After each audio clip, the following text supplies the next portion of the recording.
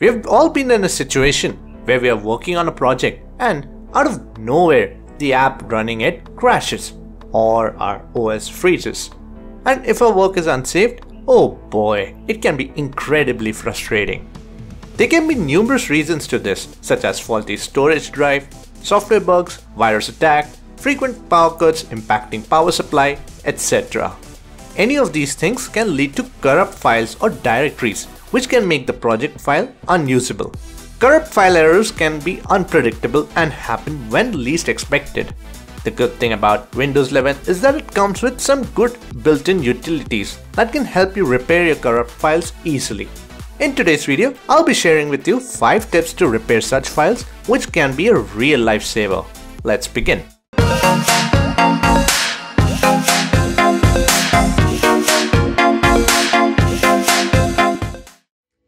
The Windows operating system incorporates a robust built-in tool known as the System File Checker.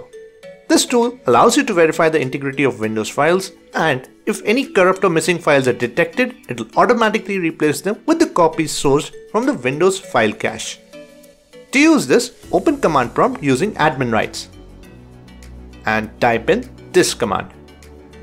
This command might be familiar to you when troubleshooting any issue. It stands as the primary step given that various issues are solved at this stage. This process can take several minutes, so be patient. If SFC is able to repair the corrupted files, it will display this message. Or, in case it wasn't fixed, then it would show you a message like this. Once completed, you should restart your computer and test it again. This approach will allow you to truly know if your corrupt files have been fixed or not. In an instance where a corrupt file remains unrepaired, moving on to the next method becomes necessary.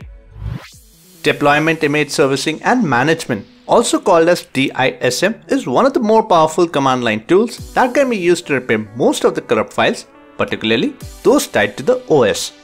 Once again, open command prompt with administrative privileges and enter the following command.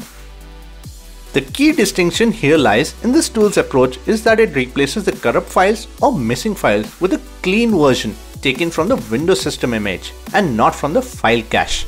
Essentially, the latest versions will be downloaded using Windows updates. In case the Windows update feature is broken, you should then use Windows installation media to source these files.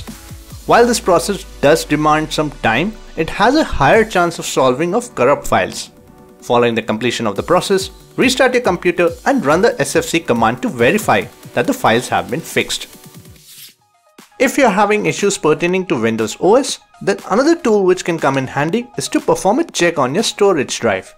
This utility is designed to scan and resolve bad sectors and corrupted files in your storage drive.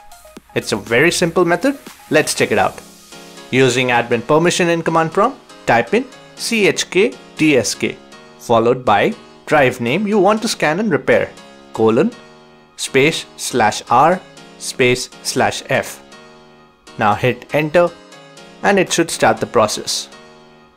So the R command will help to locate bad sectors and recover any readable information from them, whereas the F command will fix any errors found within your drive. In case you're doing this on the drive where your Windows is installed, it will do this process during the next boot. The duration of this process will depend on factors such as the size of your drive, volume of stored data, and others. After it's completed, log in and assess whether your issue has been fixed or not. If you haven't had any luck in accessing your project file, then another option that may work is to use the repair feature integrated within certain apps. Notably, apps like Microsoft Office or Adobe Software offer this functionality, allowing you to repair a damaged or a corrupt file. Another method that can be used is to revert to an earlier version of the same file. It's crucial to emphasize that the effectiveness of this method relies on the availability of a previous version of the file. System restore should be considered as the final option when addressing issues related to corrupt files. This feature enables you to revert your computer to the previous point in time when your computer was functioning properly. It's worth noting that this action will reinstate your system settings and apps to the state they were in at the selected restore point. But you don't have to worry about any of your personal files as they remain unaffected by this process. To do this, navigate to Control Panel, open the Recovery section, and choose System Restore option. From here, choose a restore point that is before the problem started. This will take some time, restart your computer, and it should fix your issue. If you don't have one, you can always choose to create from here, and in future, if you have any issue, then revisit the earlier mentioned steps to fix it. There you have it. These methods will help to repair your corrupted files. Although there's no 100% guarantee, but with the methods I've shown, you'll stand a good chance to get your work going once again. I hope you found this video useful and informative. If you did, please give it a thumbs up and share it with your circles.